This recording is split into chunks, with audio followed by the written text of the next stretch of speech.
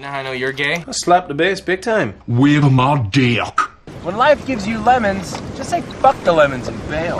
Hey man, got a big box of porn for you. 60% of the time, it works every time. Slap at the bass. That sounded like Borat. Yeah. I love you, dude. I love you, bro Montana. I love you, Holmes. I love you, Broseph Goebbels. I love you, Machacha. You know how I know you're gay? How? You like Coldplay.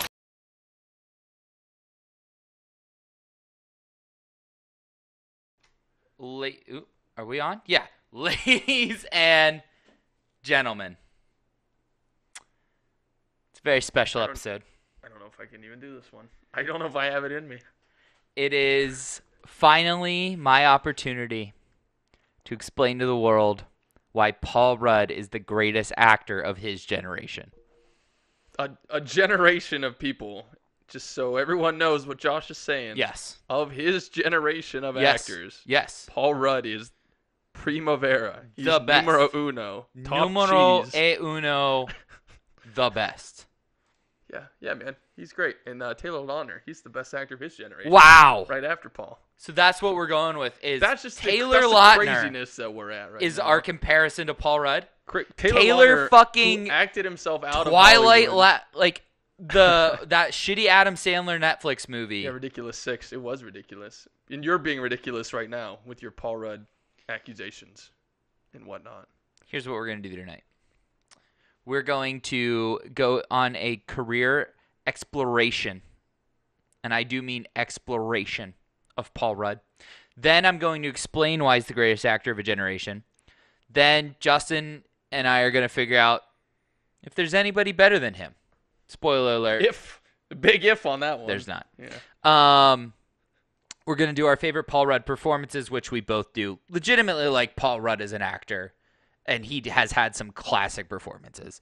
Everybody loves Paul Rudd. So this is not a Paul bashing / making fun of session. So please do not think that. No, Paul Rudd is universally loved. Correct. You know, the guys think he's hilarious. Yep. The women think he's handsome. Yep. And charming. Uh-huh. He's got great hair. Yes. You know, he's like the white Will Smith. But the best actor of his generation is such an outrageous accusation. Or an outrageous claim, I should say. I just can't buy into it. But you'll attempt to persuade me in this dialogue, I suppose. And then we're going to finish with Paul Rudd's movies, overrated, underrated. So are you ready to begin? I am ready to begin. I don't think I'm ready, but let's I don't think you're ready let's either. Let's just do it. But, so Paul Rudd. This is 3 papers worth of talking. Buckle up, baby. Oh, boy. All right. A brief overview of Paul Rudd's career. His first major thing that Paul Rudd appears in is the 1995 teen classic Clueless. As the ex-stepbrother opposite Alicia Silverstone, this movie's an iconic snapshot of the 90s. It's Paul Rudd's debut. He's a teen heartthrob. It's awesome. You know who else is in that movie? One Dr. Christopher Turk. I was just going to let you bring that up. From Scrubs. I knew that would be... he's also the best actor of his generation? No, but maybe like one of the best, like, oh shit, he's in that movie kind of guys. Because he's also in Remember of the Titans. Yeah. He's Petey. The guy that gets benched? Yeah. Yeah. Yeah. Okay. So, Donald Faison. Yeah. Pretty fucking sweet. The next year, he's in Leo. He's in Leo's big breakout movie, Romeo and Juliet. What were you just trying to say? Leo DiNardo? I was saying Leo DiNardo. Where are we going with that one? I was thinking Joe DiNardo, the weatherman, with Leonardo DiCaprio. Yes, of equal screen presence, clearly. In Pittsburgh. Joe said it would. Yeah. Okay. He's a supporting role in this movie as well, but it's a significant blockbuster that he appears in. He then also helps 2 other A-list actors launch their careers in Tobey Maguire and Charlize Theron in Cider House Rules, again under the guise of a supporting actor. But movies gain notoriety from having deep casts. We can agree on that. So Agreed. If Paul Rudd is like 7th on the bill, that's a pretty good fucking movie still. Well, these days, 25 years ago. Avengers had everybody in fucking Hollywood except that's a separate thing. Yeah, but so like to me, I count that as a Paul Rudd movie, and it's important to put into his career. Then he's got 2 blockbusters, right? He's got Clueless and Romeo and Juliet. He's got an Academy Award recognized film, Cider House Rules, where Michael Caine won Best Supporting Actor and the screenplay won Best Screenplay. So now he's going to make his first cult appearance in Wet Hot American Summer. And just probably one of the best, like, dumb stoner character interpretations, maybe other than Scully in Fast Times at Ridgemont High. You want to talk about deep cast, man. Wet Hot American Summer. Crazy fantastic. cast. Bradley Cooper's like 25 in it, and he's like an unknown then. Yeah. You know, it's Liz Banks, Janina Garofalo, Christopher Maloney. Yep. Like, it's just on and on and on. I think you're leaving somebody out. H. John Benjamin, Elizabeth Banks. Connie from the Mighty Ducks series. Oh, yeah. Paul Rudd makes out with Connie in that That's movie. right. Yeah, she's the stuck-up babe in that one. That's pretty fucking awesome. Yeah, oh, no, is he the stoner? I thought he was like the pretty boy. He's like the pretty dumb pretty guy. boy. Yeah. Okay. Yeah. He's like, he tastes like right. burgers. Yeah. I don't like you anymore.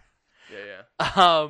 And they did, you're talking about the original movie in like 2001. Yeah. And then they came back like 18 years later. I think 2018 or 19. Right. And they did the series again on Netflix with all the same cast. Right. Yes. And he was in that too. That did not land with me like the movie did.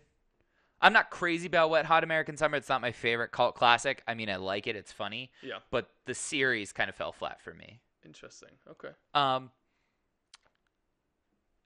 So after his kind of like solid supporting actor thing, he starts to get some lead roles. He's in Shape of Things with Rachel Weisz of the Mummy franchise or the James Bond franchise. She's in a bunch of stuff. She's not in the James Bond franchise. She's Mrs. Bond. She's married to Daniel Craig. that's I thought that's when I said Mrs. Bond. My that's bad. what I meant. Yeah. Good for Daniel Craig. Yeah. He married a librarian. That was perfectly done. I love that. There. Yeah. Oh man. Uh-oh. What's he grabbing? Is it the Mummy box set? Fantastic. Boom. Fantastic. Where's the Scorpion King? Well, listen. Where's the Mummy Tomb of the Dragon Emperor? The Scorpion King is in the special Rock movie vault. Yeah. Where it's only Rock movies, Separate and I don't place. open it unless I'm entirely alone. Where's the Scorpion It's King just like 7? It's like Helga's Shrine to Arnold, but Oh, yeah, like made a out of gum. bottle of Terramana and then Yeah. just Rock merchandise around it. You think I'm kidding? I sadly do not. No. We know my obsession with The Rock. I love We it. got to do a Rock episode. We'll get to The Rock. Oh my God. He was the just man. named for the second year in a row the highest paid actor in Hollywood. Yeah, and he literally made what he portrayed on screen come true by buying the XFL. Basically what Spencer Strathmore tried to do with the NFL. He did buy the XFL. Yeah. He's the man. Got the money. Anyway. He's the highest paid actor in Hollywood. It's true. Okay. So that movie's important for a couple of reasons. Like early 2000s here? Shape of Things. Yeah. Rachel Weisz, directed by Neil LaBute, who was like the darling of the indie circuit in the 90s. This got a lot of buzz as being like, was going to be a big movie. It fell flat with audiences for the most part. But it's important because it's Paul Rudd as a leading man, and it's Paul Rudd showing a depth in character. Whereas he's kind of playing a one-tone character in most of these, and most of them are like either douchebag or pretty boy. So this, he actually has to do some acting chops into it, where he's entangled with the seduction of a woman to the point where he entirely changes his life, alienates all the people in his life, yada, yada, yada. Mm-hmm. It's also just cool because like these two badass actors very early in their careers doing like a kind of different movie. Definitely. 2003, he appears in Friends as Phoebe Buffay's eventual husband. This might feel like something beneath the greatest actor of a generation, but Yeah, how many episodes of Friends is he in? Like I've never watched. he's just Friends, like but, in the last 2 seasons, on and off. but like a significant amount of Yeah, episodes? he's Phoebe's significant other. Okay. And I think it's important because he's not the only A-list celebrity to make an appearance in Friends. Brad Pitt, anyone? So like I think that what it does is it gives credence to him being a major player in our zeitgeist as Americans. Okay. In 2004, he's in another cult role as Brian Fantana in Anchorman, as part of arguably the greatest ensemble of comedy actors in a single movie. Rudd steals every scene he's in, going toe-to-toe with the likes of Will Ferrell, and Steve Carell. Yes, that killer. What a killer cast, and what a legend that movie has gone on to be. No right. pun intended. Legend Right. of Ron Burgundy. But spawning the sequel in 2004, and I assume you're getting to this next. Is that the year 40-Year-Old Virgin came out? It is. Yeah, I think that was probably the first movie for me that put him on the map. As the He's supporting role great in that in movie. the 40-Year-Old I don't Virgin. remember which movie came out first in that year, but I guess the 1-2 punch is, really what brought him to the forefront of the zeitgeist for his comedic talents. His comedic talents, and I think what's cool about Paul Rudd, and I'll get into why I think it's so important, is that his comedic chops give him an edge over a lot of people. Because a lot of people can act their ass off and be Leonardo DiCaprio, who we know can be funny on film, but is not able to carry a full-blown comedy movie start to finish, which I think anyone in Hollywood would tell you how hard comedy is. Any serious actor would tell you how hard comedy is. And to be in two of the biggest comedy movies ever and be a starring role in those, yeah, he's not the lead man, but he is a huge character in both of them. And it's important to recognize that. That's fair. But again, to your point, though, let's make sure we're crediting the whole cast here. I mean, he's part of an ensemble in those movies. He's like fourth build or whatever after all the main guys. So he's not carrying these movies, but he's holding his own. He's originally second build. In what? No way. In the trailers and stuff, he's second build. It's now that Carell is a megastar, Right. And who's the woman In what movie? in Anchorman? Christina Applegate. Christina Applegate's a bigger star now. Like, a lot of them were pretty small, nobody actors, or like Steve Carell was starting to gain some traction with The Office, but he had not reached, Steve Carell type heights yet. So really the only big brand name in that movie is Will Ferrell, other than Paul Rudd. Maybe. Okay. Maybe. It's an interesting one because if you're looking at it when it came out versus now, it's just such a different landscape. That's and what the same with 40-Year-Old Virgin with Seth Rogen and Jonah Hill and all the guys that were in that movie. And that's something we're going to talk about too, as to why I think he's one of the greatest actors of his generation, is that he's in all those movies. He's a guy that they went out and got to add to these deep rosters. You can't ignore that. Yeah, well, the fucking chemistry Marvel works with who it being works with. the prime example. Did they need Paul Rudd in the Marvel universe? No, but they went and got him anyway. It's like at a trade deadline for sports when you add that extra veteran talent that just puts you over the edge. Well, there are certain roles that only certain people can do, right? I mean, True. You look at Guardians of the Galaxy with Chris Pratt, Oh, and he's certainly not someone you would have ever thought would have been in a leading man role at all. And then it's like, you well, could argue probably shouldn't be in for a this leading man role, character, this is kind of like the only guy for it. Like, Yeah. once you see him, you can't imagine anybody else. No. That's probably how Paul No, Rudd because was it's with him. Andy in space. Yeah, This is basically what it is. yeah. Okay, continue down the filmography. So we got that 40-Year-Old Virgin. Then he probably gets his most dramatic role in an actual indie film called Diggers. It was produced by Magnolia Pictures, who's a pretty big indie house. They did Tom Hardy's Bronson, Frank, which is a really cool movie if you've ever seen Michael that. Fassbender, yeah, 2014. Goon, hockey you like movie. Goon, Got to yeah. put that in there. I'm Still Here with Joaquin Phoenix, which was critically acclaimed. Very much so. Yeah. All Good Things.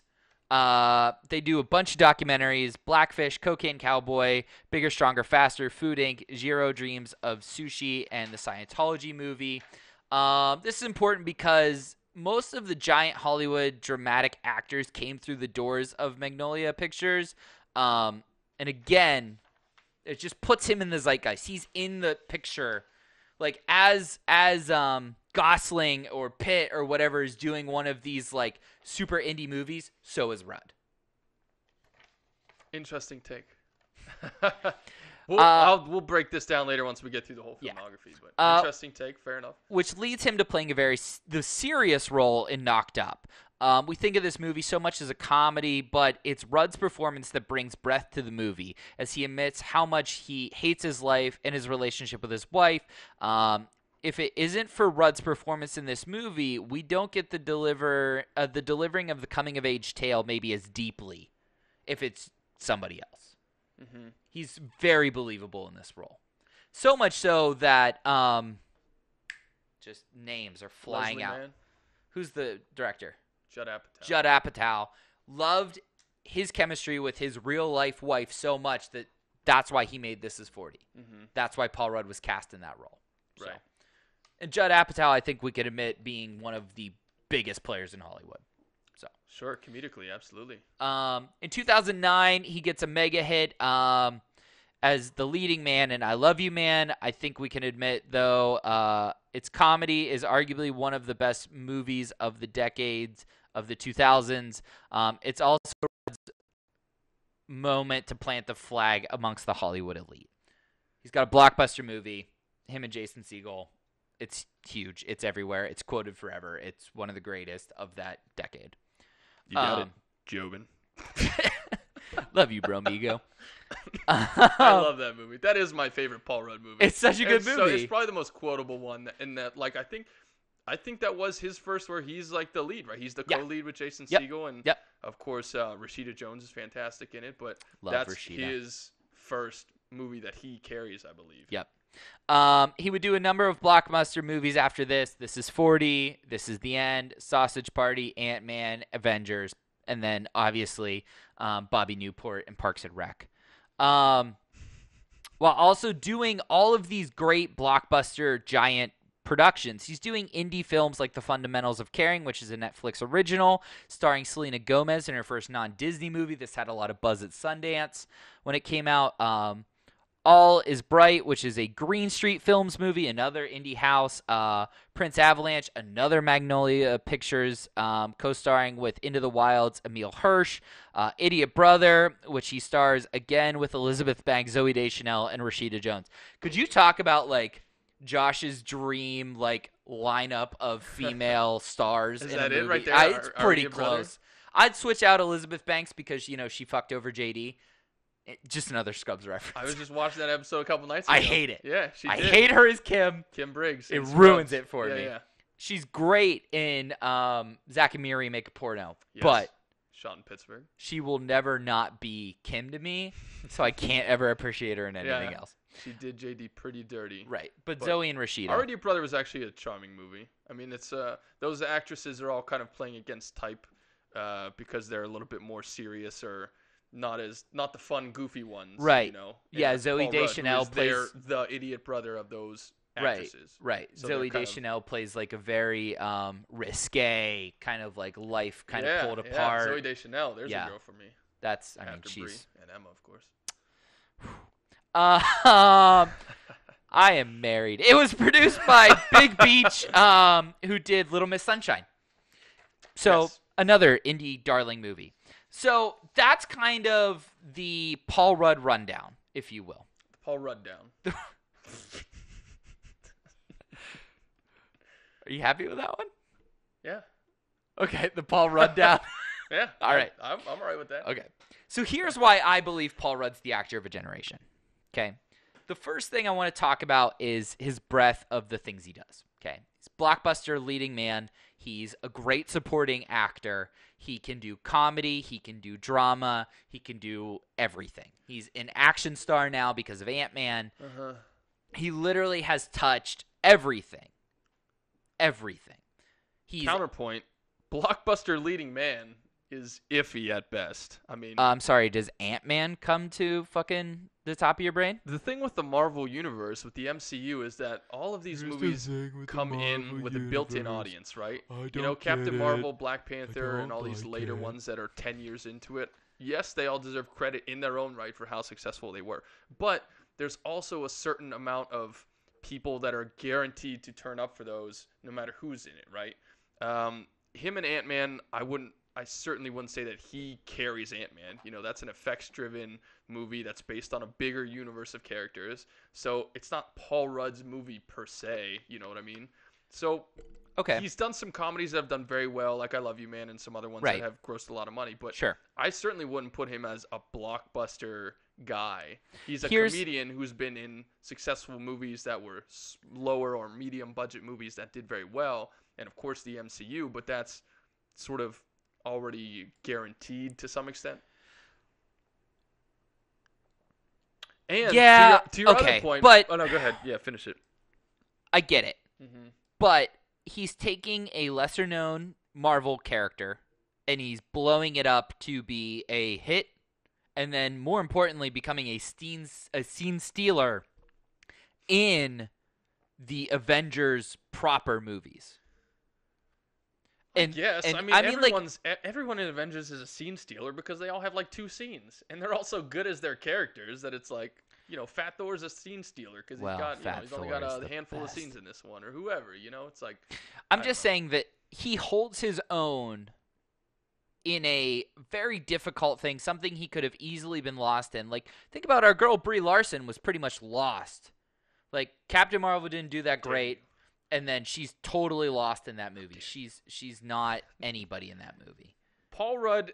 I didn't see Ant-Man because I thought it looked dumb, even though I saw every single one of the other Marvel movies. Uh-huh. I think it's the only one I haven't seen is the 2 Ant-Mans, actually.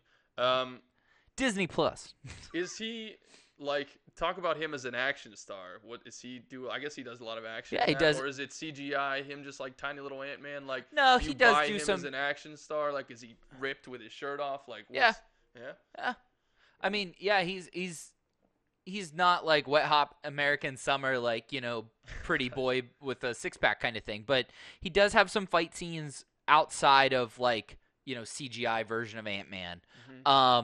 And more importantly, Ant-Man is sarcastic, but he's not. I would not describe him as funny. He's funny in the the Avenger movies, but he's fairly serious. I mean, there's a lot going on. He's, you know, in a relationship with his daughter, and, you know, losing his daughter, and all this other kind of stuff that plays through those movies. He's got a little bit more serious side to him. Well, that's, I think, one of the skills of Paul Rudd as a comedic actor is that he has a very wide range of comedic types that he Yes. plays. He can easily Yes. go from idiot slapstick Right. to more sarcastic and very dry humor, Yes. like he does in Role Models, or like Right. you just said in Ant-Man's, where it's just kind of just naturally slips into his serious character, you know. So on the comedic scale, I certainly would agree that his range is as broad as could possibly be, because you've Yeah. seen him play funny in just about every type, you know, that can be played. But he also can play in legitimate indie dramas. He can play in them as a leading man,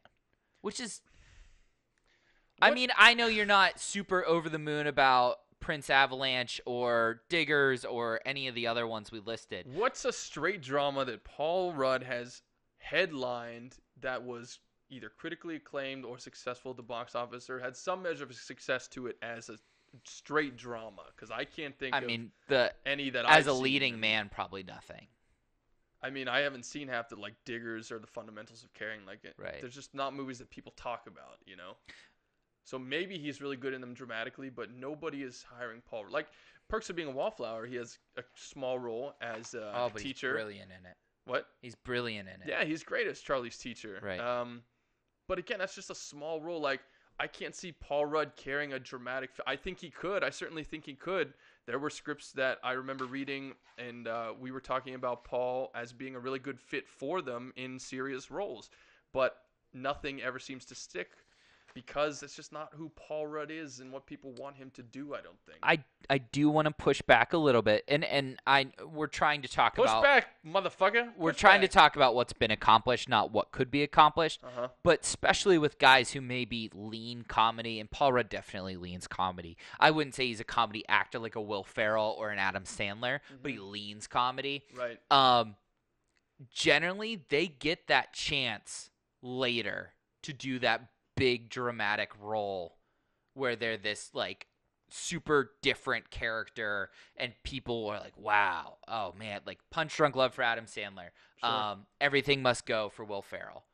Like, those movies did very well, were critically acclaimed. Like, these were great movies from a comedy actor in a serious role. Uncut Right. gems now for Sandler. I think Paul Rudd gets that shot sooner rather than later. Well, I hope it's sooner. A guy just he's 50 years old. He's been in the business for 30 years. Like, his shot hasn't come. He has now, been. And you that's know? another one of my points. He's been in a fucking blockbuster every single decade he's been acting. Okay. So that equals 3 movies? All right, 90s, 2000, 2010s. That's 3 decades, yeah. So you're saying 3 movies, 1 blockbuster in each decade. Yeah, I'm that's just fine. saying that should, no matter if you're Tom Hanks or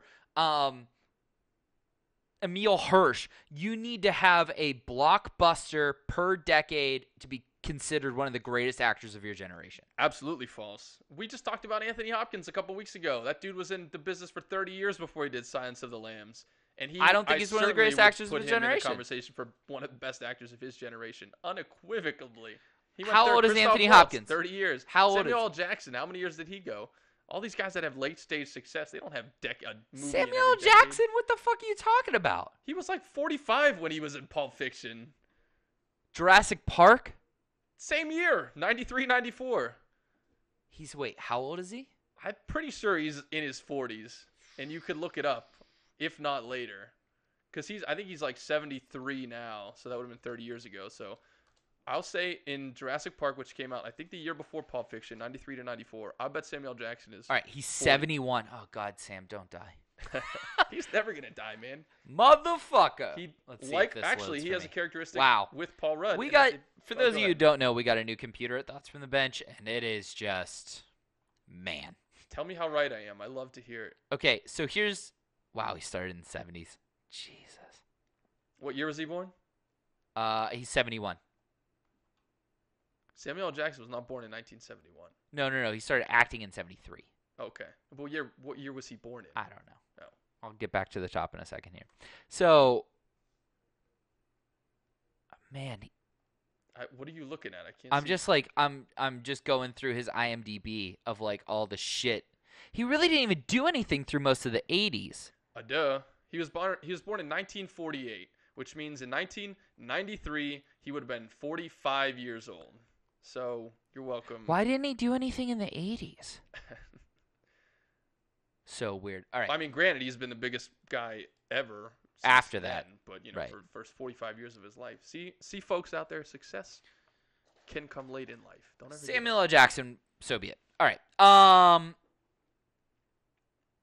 Okay, so yeah, I think you got to have a blockbuster in every. That's my. Sure. There's don't think that's- exceptions to has prove any the bearing on rule. anything, but I see There's right. what Okay. you're using it to explain. Great, thank you. So, big movie in every decade. He's starring in indie films even after fame. I think that is the calling card of a great actor because they love the script or they love the movie. That's why they want to do it. Not necessarily. Not necessarily. A lot of Educate me, actors- Hollywood. A lot of actors don't find creative satisfaction in doing those bigger movies because the roles just aren't as emotionally complex or as interesting as they would like to be. Yeah. By nature of being an effects-driven movie or a franchise or something like that, where the writing is more Sure. about the actual IP than it is Sure. establishing characters and all that stuff development. So, real actors will seek out that type of material. Nick Offerman being Sure, chief absolutely among a good them. example of that. Yeah. And then there are actors like like Mark Wahlberg, who does one every once in a while, but prefers to stay in like the Michael Bay sphere, or Right. just the big blockbuster, Right. Big bucks and big movies type Yeah. of thing. And every once in a while they'll slip one of those in. But yeah, I think the real actors seek out that material, in between all their big franchises and stuff. Not everybody does, but I think it's a calling card of a great actor to go find that role or that movie that they really loved or they wanted to do a deeper dive on a character. it's possible. Yeah. But when I just can't think of any successful Paul Rudd indie movies, Even though they're maybe not successful, I like that he seeks out that kind of thing. Yeah, sure, but if we're talking greatest actor of a generation, he needs to have success in those movies. Otherwise, it's like, good try, buddy. It's like, participation trophy. You Well- tried, and I respect it. You can see on the rundown here that we're going to get into Paul Rudd is better than, and I'm going to really press your knowledge of some of these actors because I don't think some of them have done indie stuff like Paul Rudd has done. Ha! Okay. He said. Hang on. Just hang on. Then I just want to talk about, again, the breadth of his ability. He's a comedy star. He's on television. He's been on a number of different TV shows, and he's a blockbuster actor. So he can pull off an indie drama, even if it's not successful. He can pull it off. He can do, obviously, the biggest comedies out there. He can do television. He can do blockbusters. He just released the new Netflix series. We're just talking about it before the show. Living with Yourself. We've watched a couple episodes of that, and it's awesome. And he's very serious in that. Just In the putting it one out there. episode that you saw? We watched 5, actually. I thought Hannah said one episode. She watched 1 episode 'cause she was on her phone. Oh, I okay. watched 5 episodes Yeah. because I watch things. I'm a consumer. Isn't it like dark comedy? That Yeah. series? From From what I It's understand. not as serious as Black Mirror, but it's closer to Black Mirror than it is Miss Mavel. Okay. Miss Maisel. Or Maisel, thank you. Interesting. So that is my reasoning why Paul Rudd's the greatest actor of a generation. Okay. I No. am going to use those check boxes against your list of actors. Yeah. I have put together a list of 10 actors of Paul Rudd's generation who I would absolutely qualify as being in the conversation, or I would put in the conversation for being one of the best actors of their generation. And we're going to see where Paul Rudd falls in line with these other people. And we're going to find out Yeah. right after this commercial break. Let's dive right into sports, as I have strong opinions on that. Which college team could beat a professional team in the same sport right now? Okay. There is not a single answer that is better than the LSU Tigers defeating the Cincinnati Bengals. Even if I know the pitch that's coming, every other part of me is still normal. That's why it's frustrating for me, Greg. It's like okay, if I know what something is coming, I know ahead of time. I still have to be able to do the action to get the result that I need.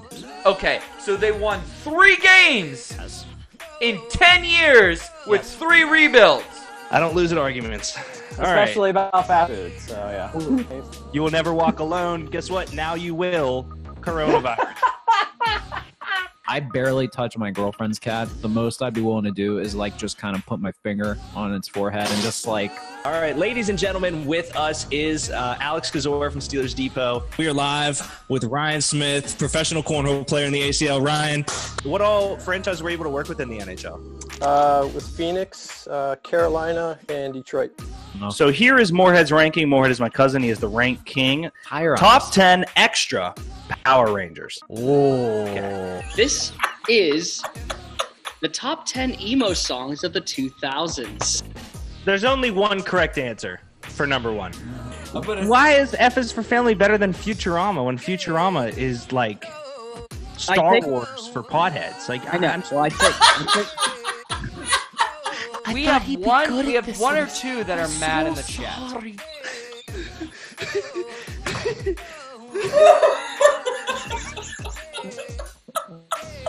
you're welcome for that. Alright, we're gonna get banned.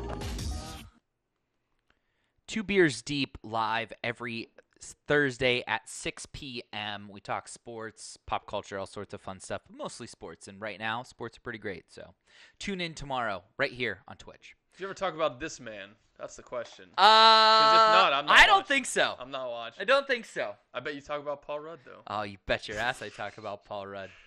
Okay. So what segment are we in right now? We're in the actors that are better than Paul Rudd. The question is Paul Rudd better than so-and-so? And as I said before the break, I've accumulated this list of 10 fantastic Academy Award nominee / winning actors and actresses, and we're going to find out if Josh thinks that Paul Rudd, if he can justify better or worse than. So right off the bat, of Paul Rudd's generation, we have the master, who is in my book, unquestionably the greatest actor of his generation, and I think a lot of people would say that without hesitation, Mr. Leonardo DiCaprio. Okay. Josh, why is Paul Rudd not so good as Leo? So here's the deal. We know Leo can be funny in movies, but he has never been the lead in a comedy movie. Debatable. What do you classify The Wolf of Wall Street as? So that would be the one, as I was going through the IMDb's of some of these people to prepare my counter arguments.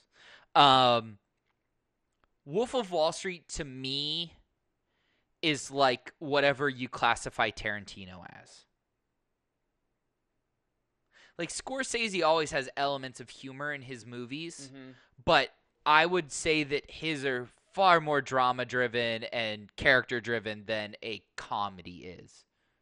It's not Anchorman. No, it's not a gag comedy, but The Wolf of Wall Street is certainly a comedically driven film. I mean, yeah, it's story and character-driven, but also the comedy element of it is just so heavy that, you know, I don't know of another genre I'd call it other than a comedy that's dramatic, you know, a dramedy, I suppose. But I mean, it's a very funny movie. There's a ton of funny moments in that movie. Thriller, maybe? Thriller? A thriller? A thriller? Do you know what a thriller is? A thriller? I mean, I feel like it's closer to Uncut Gems than it is like The Mummy. Not that The Mummy's a comedy, but you know what I mean? Like, I don't know how you can say it's anything but a comedy. I really don't think it's a comedy. It's a character-driven comedy based on a true story. I'm gonna see what IMDb classifies. That's all right. You're jumping on. Cool. Wolf. That's what I think. It's Wolf of Wall Street lists it as biography, crime, drama, comedy.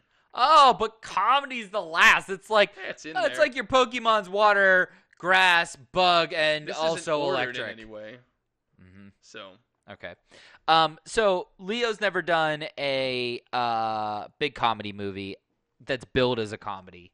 And you know, this is where you're gonna need to educate me. Has Leo done a like Magnolia Pictures-esque indie film since becoming Leo? Which he pretty much showed up as Leo. Yeah. Like there was no growing into Leo, but has he ever done anything like that? It's hard to define it because all of Leo's movies make a good amount of money. Right. Because they are star-driven and director-driven, but in the nature of their subject matter, and they feel indie for sure. Yes, they just happen to do a lot of money because he's one of the last remaining bankable movie stars that people want to go see a Leo movie. But a lot of the movies over his career are essentially just indies that have a big director and a big star in them, which elevates it to having success at the box office, right? Like Shutter Island, you know, is a crazy, bizarre thriller. That's like so bad.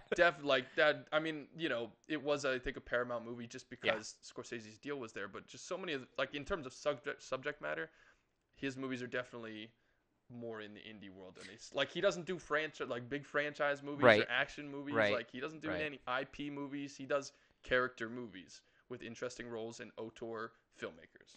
So we'll count as a half. Sure. I mean, because like it's not Magnolia Pictures. Yeah. It's not Green You're focusing Streets. so much on the movies these guys are in instead of their acting. You're think saying Leo's never been in a comedy, but you admit in Wolf of Wall Street he's very funny.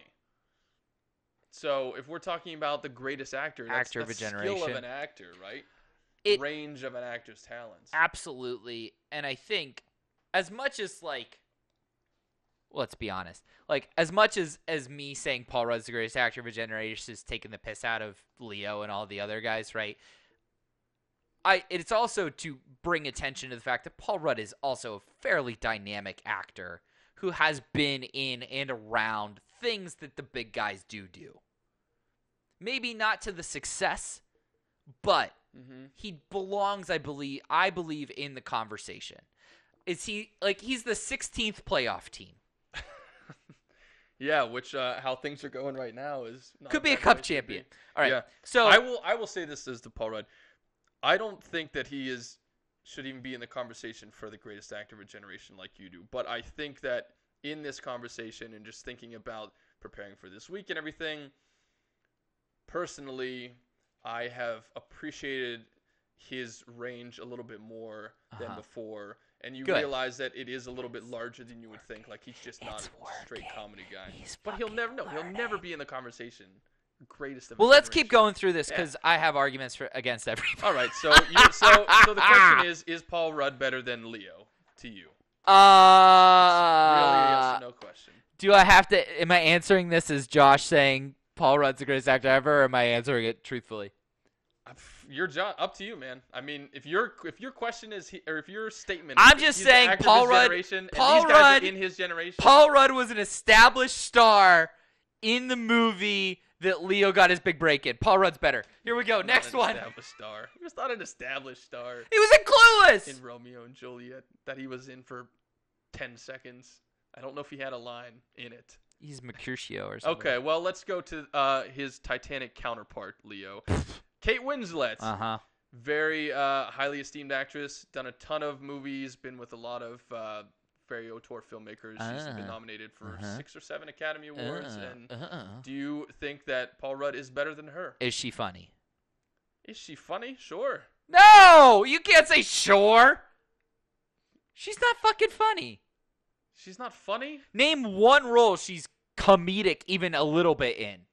I have to see a rundown of movies she's been in. I'm sure there's one. I mean, she up definitely. So she's been in some TV. She's had blockbusters, and she's definitely done the indie film. You keep changing the question. It's not is Paul Rudd funnier than Kate Winslet. It's is Paul Rudd more in the conversation of actor of his generation. But that's what I'm getting at is that from the checkbox list that I gave off as to why I believe Paul Rudd's the greatest actor of a generation, if these stars that you picked can't tick all the same boxes, they don't belong in the conversation with Paul Rudd. Leo, fine, I'll give it to him. But Kate Winslet, absolutely not. Because she's not funny. Because she's not funny. I don't agree with that reasoning at all. But that's part of why I think Paul Rudd belongs to the conversation, because he can do drama, but he's also hilarious. Okay. I will say that Kate Winslet is an incredibly talented actress, probably not known for comedy, and I think a lot of her roles are more on the dramatic side. So she's not funny. All right, next one. Paul Rudd, you're saying is better than Kate Winslet. Okay. Yep. Next. Of the generation of greatness that Paul Rudd should be at the top of, according to Josh, Mr. Brad Pitt, fresh off his Oscar win for Once Upon a Time in Hollywood, which he co-starred with the first guy on this list, Leo. Is Paul Rudd better than Brad Pitt? So, the funny sword that I was waving around at Kate does not apply to Brad Pitt. Brad Pitt is very funny. He's fucking hilarious. In many roles. And he stars in Burn After Reading, which is fucking hilarious. I don't know if anyone's ever said that, but I like that you did. I love Burn After Reading. Man, that's like if you're putting rank in the Coen Brothers movies, that's like, oh, I forgot they did this one. Oh my god, I think it's just underrated then. Definitely. Because he's running around in a bike singlet 90% of the movie, like working out. It's so good. Yeah, he's so fucking funny in that movie. Brad Pitt's comedy is a little bit more on the sort of laid back, like type of side. But in that movie he definitely was a little bit more crazy, outlandish type of humor. So educate me, Brad Pitt in small indie movies. Anything? Again, Brad Pitt falls into the Leo category of the movies that he does are naturally indie in nature. Sure. Like Benjamin Button, right? That he did with David Fincher is based on F. Scott Fitzgerald's short story about a man who ages backwards. But it does a lot of money because it has big stars in it. It has a big director and gets nominated for Oscars. So, I mean, on its face value, it's sort of would seem like it would be an indie movie and then ends up as a blockbuster. But like he just did a movie last year called Ad Astra with James Gray, who only directs indies up till now, and the budget on that one was $80 million, which would not classify as an indie movie. but it was essentially a very intimate, character-driven film about a man and his relationship with his father and dealing with themes like isolation and things like that. So with a very indie director, and it just happened to have, Brad Pitt and some effects, and it drove the budget up. But he is like Leo in that he gravitates towards character movies, and he is not a franchise action movie, but he's not like a big IP type of guy, right? So, well, he is an IP guy, but they're generally books. Yeah, you could say that. Yeah. I shouldn't. He's not a brand or franchise guy, Right. So I'd put him very much in the same category as the types of movies, that Leo makes. Okay, so then based on that, the conversation for greatest actor of this generation is now Leonardo DiCaprio, Brad Pitt, and Paul Rudd. And actually, for those of you keeping score at home, Brad Pitt should be noted produces only True. indie films with Plan B, which is one of the most successful indie producers out there. 12 Years a Slave and Beautiful Boy and all these other movies. If Beale Street Could Talk, like Plan B is an indie powerhouse of which he is one of the three principals. All right, so I give sometimes it that. he has supporting roles in those. I give it that. Okay. So next one. Wait. Answer the question: is Paul Rudd greater than Brad Pitt in this generation? You have to answer all these questions. That's why we're doing this segment. You said like a tie for Leo. Kate Winslet. Kate Winslet. Paul Rudd is better than Brad Pitt.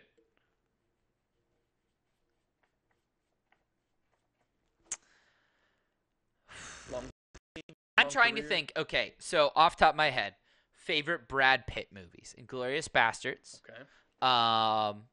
Once Upon a Time in Hollywood. Okay. Fight Club. Sure. Burn After Reading.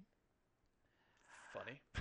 So that's like 4 Brad Pitt movies that I love. But like Mr. and Mrs. Smith didn't do it for me. Trying to think, what are some other Brad Pitt mega blockbuster or big movies? He was in Fury as the tank commander. He was in The Big Short, albeit in a supporting role. Killing Them Softly, that was certainly an indie. Moneyball.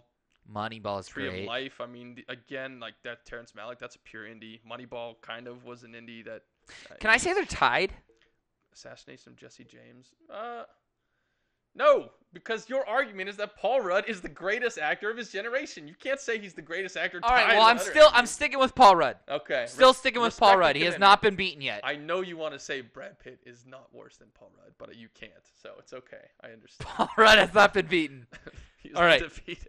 He's undefeated. Undefeated in Hollywood. Next, we have the Thor's sister. Incredibly lovely and talented Thor's sister. Yeah. Oh yeah, that's right. The evil sister. She's in that movie. Like fucking throw a dart at Hollywood. I have Marvel. no problem with saying that Cate Blanchett is the greatest actress of her generation, unquestionably. She is so fantastic, and she is able to morph into any role, any accent, any character, any size. I mean, there's her example right there, Thor Ragnarok, of her doing a blockbuster when she is more of the same as those other guys, is doing character-driven dramas. So Cate Blanchett, to me, is the greatest actress of her generation. Okay, so she's ticking a lot of boxes. She's got the iconic movies. She's got starring in an indie film.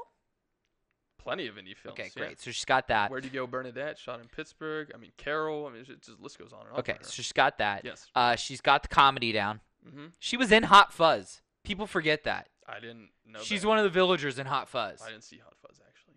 So. All right.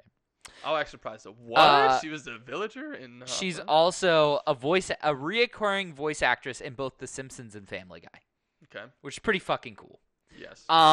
She was Galadriel in Lord of the Rings. So, that's right. I always forget that she's in fucking Lord of the Rings. She opens the series Literally. with the voiceover. Yeah. Crazy. Feel it in the water. So she's got the comedy down. She's got TV down. She's got the blockbuster down. I just don't think that I've ever been like, oh, a Cate Blanchett movie. I'm going to watch this. Mm-hmm. But definitely if Paul Rudd's in it, I'm fucking putting it on.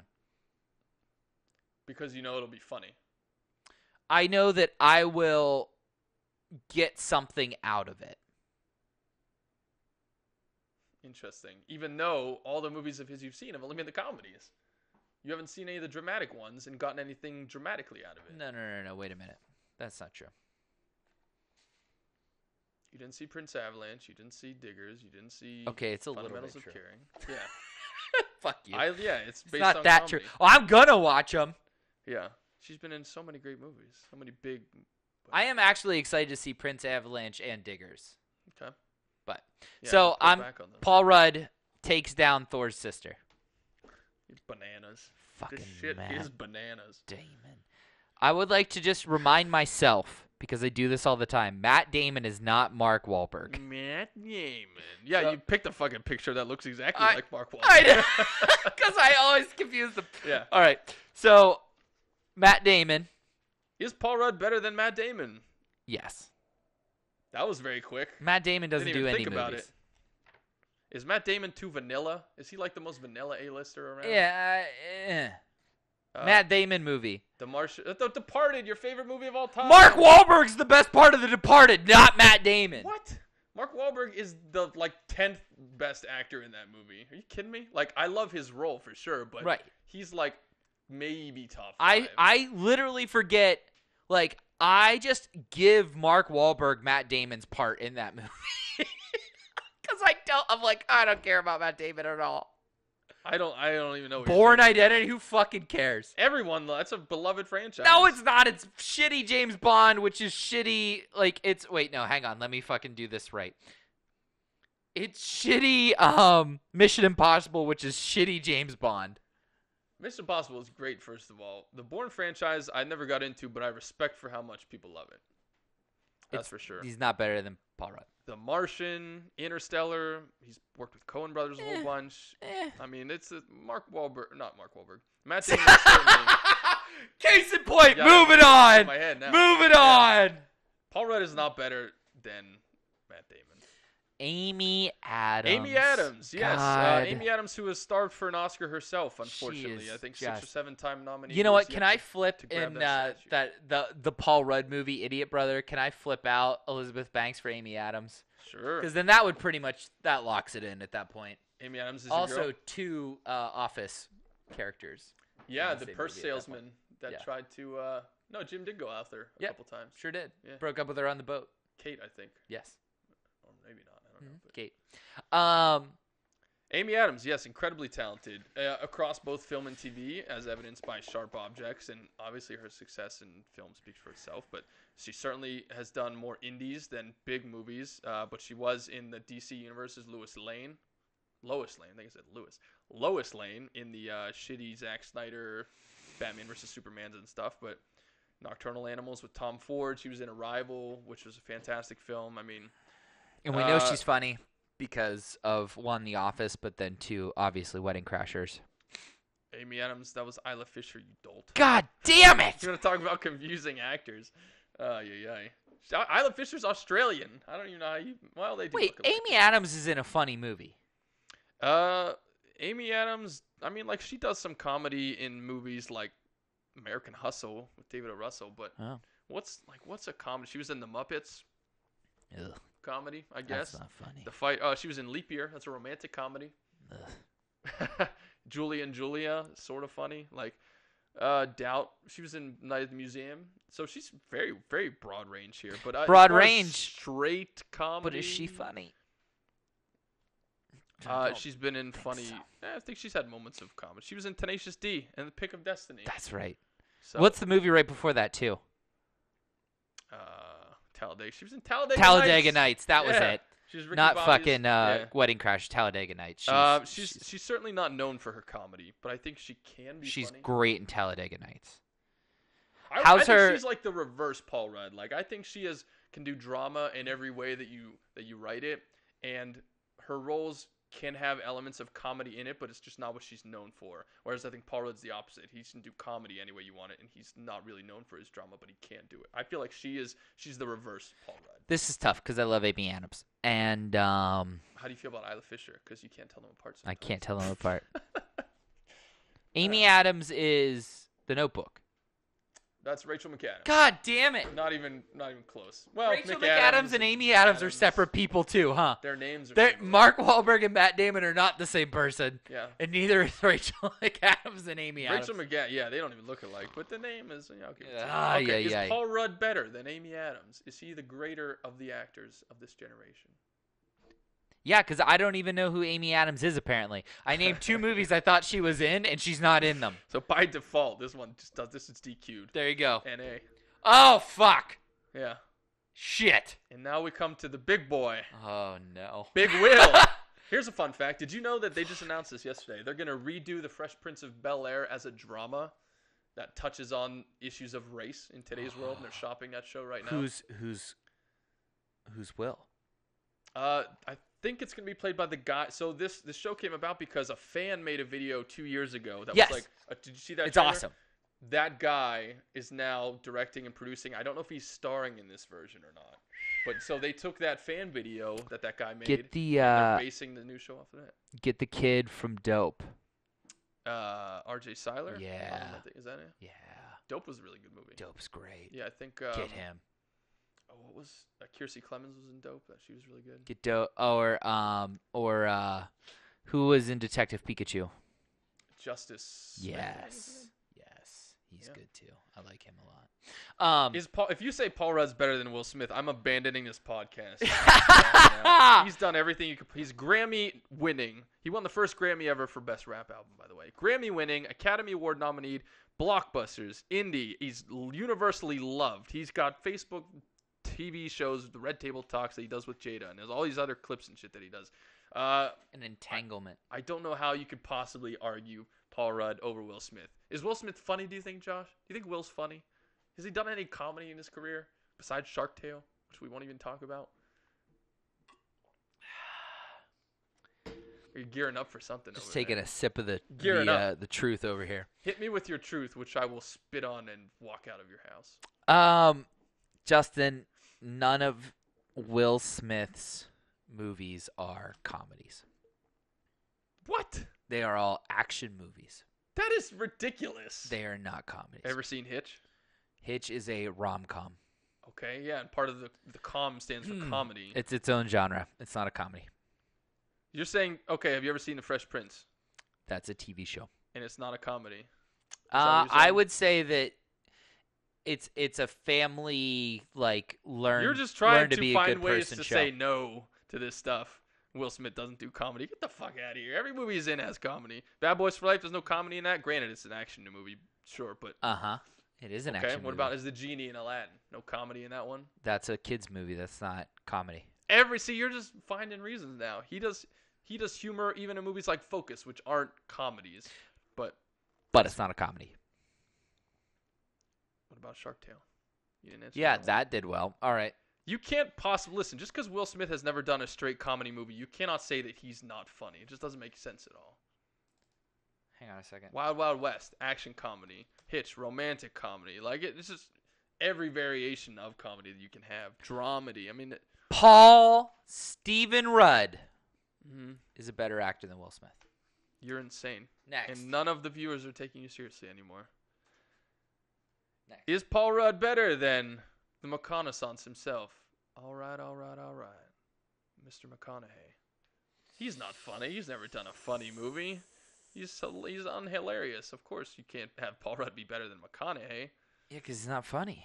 Oh my God. What comedy is Matthew McConaughey in? Dazed and Confused, the first movie he ever did. Hello. Have you seen it? No. Magic Mike, ever seen it? No. It's not a comedy. Not a comedy. The Gentleman was a comedy with Guy Ritchie, which just came out. The Beach Bum was a comedy. Harmony Korine, which was hilarious. His follow-up to Spring Breakers. He done all those romantic comedies early in his career before the McConaissance, like Fool's Gold, How to Lose a Guy in 10 Days, Ghost of Girlfriend's Past. I mean, you're thinking of like, what action movies does Matthew McConaughey done? That's what I'm wondering. He only does action movies. What the hell are you talking about? Plenty of indies, plenty of big movies. Tropic Thunder. All right. Amazing. Okay. I think I ran out of truth juice on the Will Smith one. All right. He's a better actor than Paul Rudd in a few movies. All right. Oh, okay. Rachel Weisz. Oh, a librarian. You know she's not in James Bond movies, right? She's married to Bond. Just to recap for those who weren't here for the beginning. Good for Daniel Craig. Not in Bond. She's Mrs. Bond. Yes. Rachel Weisz, not known for her comedies, but incredibly talented actress. She was in Fred Claus with Vince Vaughn, so there's a comedy for you. But most of her stuff. Is she iconic? Is she iconic? Is she a blockbuster actress? I would say neither Paul Rudd. I wouldn't say Paul Rudd's iconic or a Paul Rudd's fucking actor. iconic. In the comedy world, How she's many iconic in times the drama has world. Rachel Weisz hosted Saturday Night Live? I don't know. I don't know how many times Paul Rudd's hosted Saturday Night Live. 4. Okay, we'll look up Rachel Weisz. How many You're times skewing this has so much towards Rachel comedy. It doesn't make any sense. Weisz hosted SNL? You can't just base everything on comedy.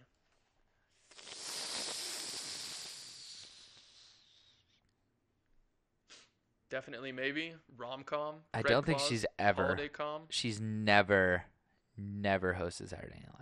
Okay, well, I don't know when all of a sudden that became a factor, since you haven't mentioned that with any of the previous actors. I'm just talking about icons. All of the other actors, you could easily be like, yes, of course they're icons. I don't think Rachel Weisz is an icon. Yeah, all the other actors who were icons, you didn't think any of them were better than Paul Rudd. It's true. You're just you're grasping Ah, at straws shit. right now. Who's next? RDJ, an alum of the Marvel Cinematic Universe. I'm not even going to talk. I would love to hear your rationale on this one, buddy. I'll just sit here and wait.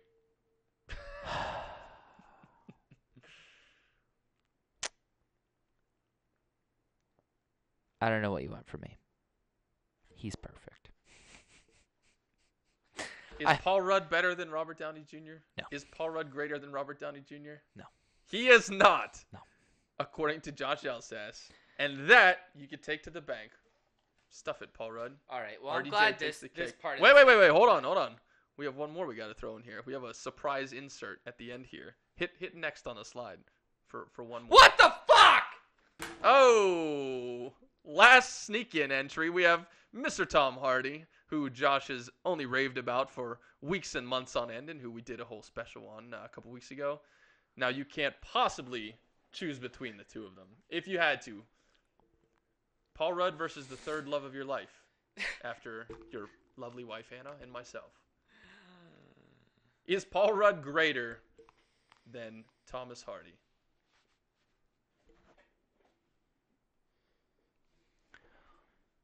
You already know that he's not. Well, Tom Hardy is certainly, I don't think I'd say a comedic actor. You already know he's not. But he's funny. He's like funny, scary. Have you not seen Peaky Blinders? He's fucking hilarious. No, Peaky I Blinders. don't watch Peaky Blinders. All right. He's good in Bronson, but Can this fucking segment be over? I've lost. You have lost. But did you know Tom Hardy's first name isn't Tom, by the way? It's Edward. His name is Edward Thomas Hardy. Ed Hardy is his real name. I understand why he switched that. I don't All blame right. him. This segment ends. Josh loses. Robert Downey Jr. at least takes the cake. Of all those actors and actresses, none could live up to Paul Rudd, of course. But all right. We're going to take one more quick commercial break, and then we will be back with our favorite Paul Rudd performances and Paul Rudd movies, overrated, underrated. We're calling it the Idiot Hour. Hey, Denny Hamlin, new NASCAR fan here. You really gotta blow. He wears the skull of his dead mother. And then when he finally copes with the death of his mother, He becomes his mother. he becomes Marowak. Correction. Ovi is the greatest offensive talent we've ever seen. I am E. You dumbass.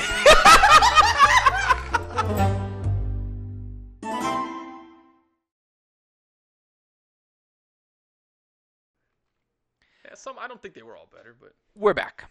yeah. And it's time for some of our favorite Paul Rudd performances. So, Justin, why don't you go ahead and pick one first? I had a tough time because, as we said, there are so many iconic comedy performances where he's very funny, even if it's not the lead role or a very large performance. At first, I had to say, I Love You, Man. Immediately is what came to mind for my favorite Paul Rudd performance. But when I thought about it for a second, I changed You're wasting your time it. with that couple. Hang on. We got to play the I Love You Man clip. Okay. Why do you say that?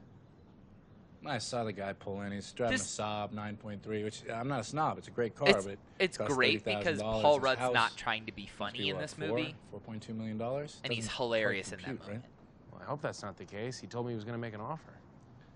I think he's trying to impress that girl he hasn't slept with yet.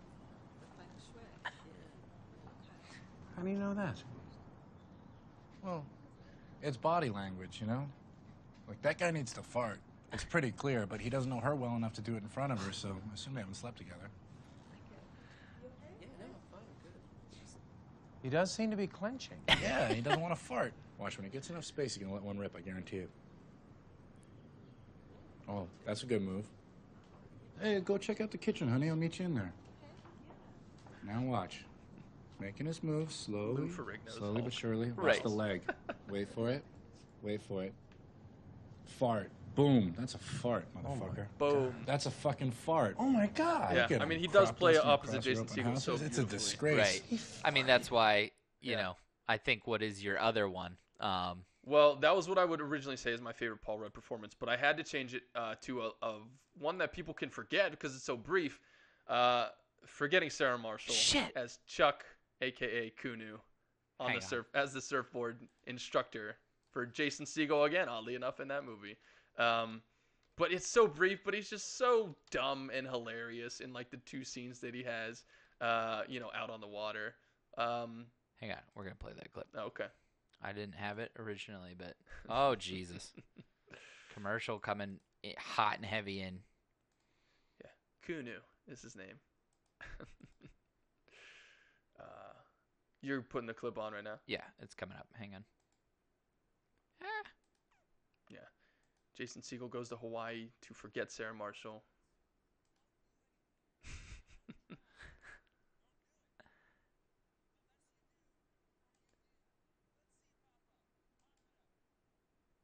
The less you do, the more you do. You gotta do something, man. Do less. Do less.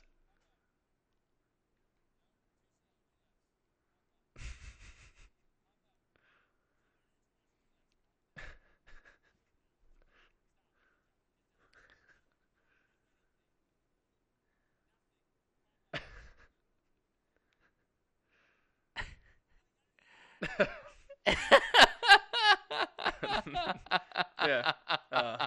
And of course, in the open, there's that clip when he goes, "When life gives you lemons, just say fuck the lemons." Yeah, and bail. just You know, bail. Such a good quote. It's great. But, yeah, only one or two scenes in that movie, but just so funny as Kunu. So, what about you? What's your favorite Paul Rudd? I love Knocked Up. Sure.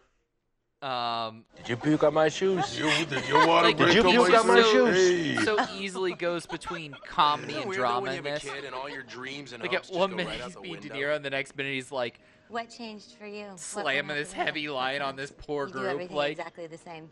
No, I mean, I love what I'm doing. No, like, say, you know, before you're married and have children, you want to go live in India for a year.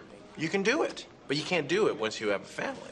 You want to go live in India? I don't want to go live in India. Do you want to go to India? Go to India. Seriously, go to India. What about you? Do you want to go to India? Hey, I have a really good idea.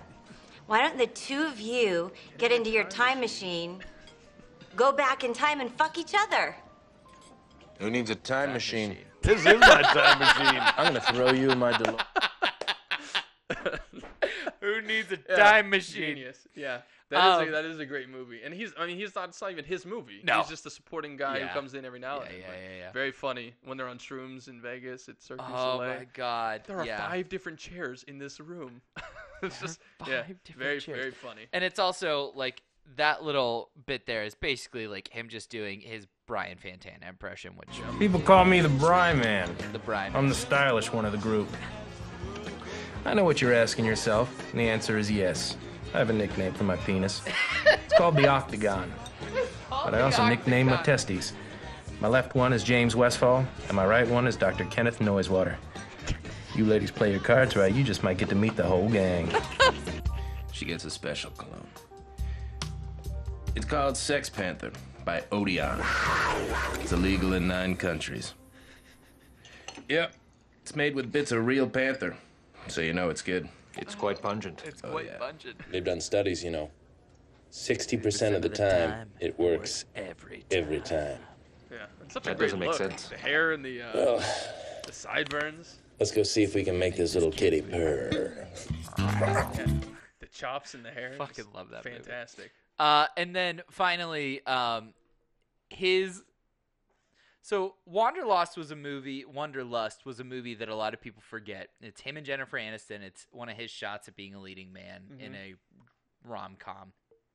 Basically, they get stranded at this commune where they're nudists and swingers and all this stuff. And so he and Jennifer Aniston are going to swing with this other couple for the first time. And he has to give himself a pump up in the mirror. And Pep talk for the orgy. Yeah. This fucking scene is incredible. Hit me. Do you like my erection selection? What do you think, Eva? Yeah? You gonna take it? You gonna take that dick? You gonna take that dick, huh? I'm gonna pop off a piece of my dick. Oh yeah, I'm fixing to fuck you. I'm gonna fuck you. I'm gonna get it all up in your vag. Get it up in your vag with my dick. With my dick. Do you like my erection selection? I just love that. Do you like my erection selection? Yeah. So good.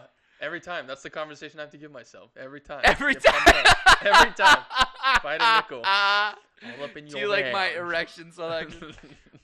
Yeah, exactly that inflection too. So good. But that's a genius scene. Yeah, that's Yeah. an example of his just pure comic genius. Yes.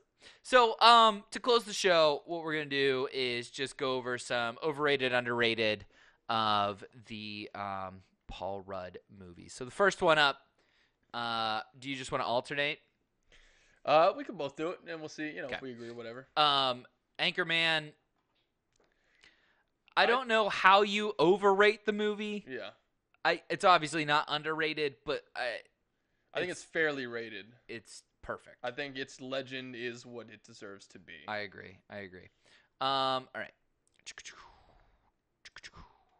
Hitting buttons, doing things. Okay. Ant-Man. I didn't see Ant-Man, so I just didn't. So look here's what's to cool me. about Ant-Man, and we kind of talked about it a little bit, is that it is a movie of a original Marvel character that a lot of people don't know about because he's not a big name. And I thought Paul Rudd did justice bringing him to life, and it set up so many important things for the rest of the MCU that I think it is underrated in the MCU.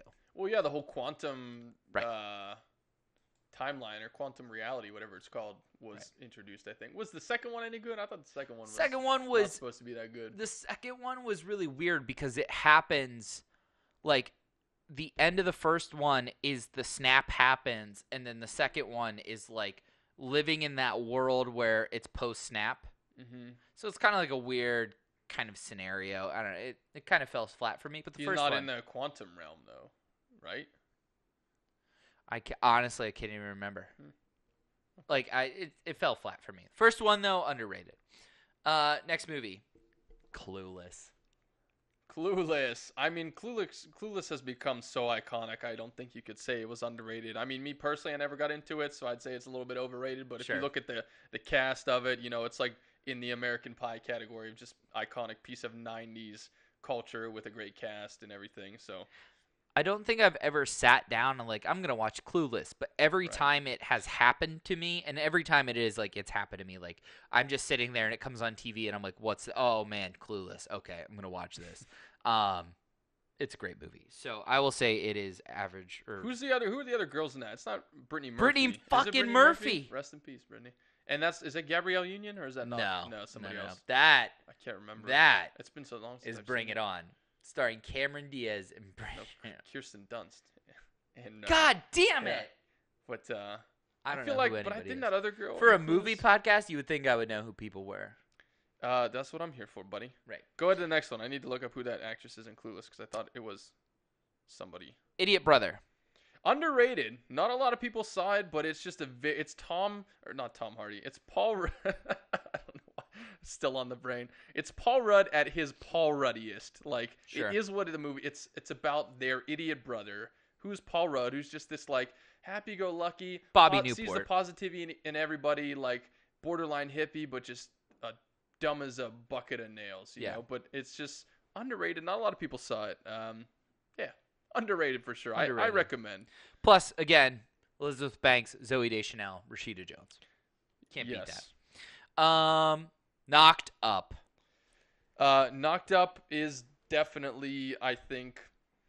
I would say it's underrated. I think maybe a little underrated. Just like it's certainly become iconic in launching the careers of the people's careers that it launched. But I think that some people might not have passed it up just for being a little too R-rated comedy. Like there's just I think some people just might not have wanted to see this type of movie, and they are really missing out because not only is it hilarious, but it's a good character movie. It's got it's a good story, and it's got some good lessons in it, and that's part of what Seth Rogen and those guys have always tried to do in their movies is make a story that makes sense and teaches you something and has a good plot line and all that stuff, as well as being funny. Like the story is supposed to serve the comedy, not the other way around. Right. So maybe a little underrated. I'd say underrated. I Love You, Man. I really hope not underrated. I think you know what? I don't want to say overrated, but I don't know if everyone loves it as much as I do. I think it could be a tad overrated. I Love You, Man, very much. I think it's probably one of his most quotable movies. I think unfortunately it gets pegged a lot as a bro movie, and it's about a bromance, so why would it not be? But I think a lot of the times it falls victim to that. Like everybody loves Forgetting Sarah Marshall. I don't think everybody loves I Love You, Man. Right. Yeah, I could see that. And you know what the thing is? I Love You, Man is just like Knocked Up in that there are some good lessons in it, too. I mean, it's some about, good stuff in it. Yeah. the fear of getting married and, friendship and all these different themes. Like, it's got some good themes to it. I mean, I Love You, Man is a very nice, well-rounded, funny, heartfelt movie with great actors in it. I mean, but I think, I don't know if everyone else, like the zeitgeist, loves it as much. Yeah. Unappreciated, not overrated. Prince Avalanche. Prince Avalanche is, I'm going to say underrated just because I don't think anyone really saw it, but it's a nice little movie with them. That's pure indie with him and Emile Hirsch. They play two road workers during the course of one summer. They just, all the things they go through, bickering and fighting over, like a girl and stuff like that. It's a dramedy, and it's, I just don't think anyone saw it. So I'm going to say underrated. It's not bad. It's kind of forgettable, but it's just, based on the fact that no one saw it and it's a decent movie, I'll say underrated. Other than Diggers, this is the discovering of Paul Rudd's back catalog that I'm most excited to watch. So, yeah, I think it's on Netflix. Yeah, it's a Netflix original. Okay. Or no? I don't think that's true. The Fundamentals of Caring is a Netflix that was original. The Netflix original. All right. Role Models. Oh, I think underrated. I think Role Models is friggin' hilarious. Okay. I don't know if everyone remembers it. I feel like it gets lost in the. It was 2008 or 2009, so it was like at the height of Carell, Rogen, Rudd, Farrell. Like I think it gets lost in the shuffle of that filmography of those guys, and it is fucking hilarious. Sean William Scott and the little kid. Sean William Scott, man, is amazing in it. I forget the little kid was in another movie too, and his name was like BJ something. Hold on, I have to look up this little kid's name because he's so funny in it. But Elizabeth Banks in this one, and you had McLovin was in it. Overall, it's underrated for sure. Have you seen Role Models, by the way? No. You've not seen Role Models? Nope. Dude. And it's, I love Sean William Scott to say that I love Sean William Scott, but I don't think I'm ever like, yes, I want to watch a Sean William Scott movie unless it's American Pie, then, Dude, Bobby J. Thompson is the little kid in it. As Ronnie, and he's so hilarious. He's like this little crass kid that I know the plot of it. So they're sentenced to community service, and they each get a kid. And Paul Rudd gets McLovin, Christopher Mintz-Plasse, who's like this nerdy playing dude who dresses up as like a knight and stuff, and that's a big source of them making fun of. And then Sean William Scott gets this little foul-mouthed black kid who's like the first day they meet, Sean William Scott's like, "Hey buddy, how you doing?" And the kid just like drops his crayons. He's like, "I don't want to take my pants off." Like just totally messing with him. Like it's dude. Listen to this cast. Ready? Man. Okay. Paul Rudd, Sean William Scott, Liz Banks, Christopher Mintz-Plasse, aka McLovin, Jane Lynch, Ken Jeong, Ken Marino, who you would know if you saw him, Joe Latrulio, you would know if you saw him, Matt Walsh from Doctor Who. I mean, this is just a fantastic cast of comedic actors. You would know all these people when you see the movie. What's the? It's not on our list, but what's the one where he co-stars with Amy Poehler? He co-stars with Tina Fey in Admission. No. Oh shit. Is he in Baby Mama? That's with Tina Fey, but I don't know if he's in that one. This is not good. I mean, TV. Amy Poehler's in Wet Hot American Summer. No. Which she is in. Sisters, maybe? Does that sound right? No, he's on that one. That's Ike how do you Barinholtz. know? This is crazy movie too that nobody knows about. Oh, Owen Wilson, Reese Witherspoon, and Jack Nichols. Yeah, how do you know about that movie? Yeah, I remember when that came out, and it was just like the bombiest bombs because the title sucked, and it's like the Right. marketing was terrible because it's so generic and everything. Right. Like it had big names, but it's like, what the hell is this movie about with a terrible title? So It's basically the movie with Amy Poehler. Is Amy Poehler and Paul Rudd are a couple telling the story of how they got together to Ellie Kemper and Bill Saturday Night Live. Hader? Yeah, Bill Hader. And like it is star-studded. sounds hilarious and familiar, but I can't recall what it is. Amy Poehler. They They Paul. came together? Does that sound right? Yeah, I think that's that's what it it. is. Bill Hader and Kobe Smulders and Ellie Kemper. Yeah. Read that list. Paul Rudd, Amy Poehler, Bill Hader, Kobe Smulders, Ellie Kemper, Jason Mantzoukas, Michael Ian Black, Randall Park, Christopher Maloney, Ed Helms, Jack McBrayer, Kenan Thompson. Right? Yeah, Max Greenfield from New Girl. I mean, very hilarious cast here. Insane cast. Yeah. And all pretty much right as they were getting big too, so that's pretty awesome.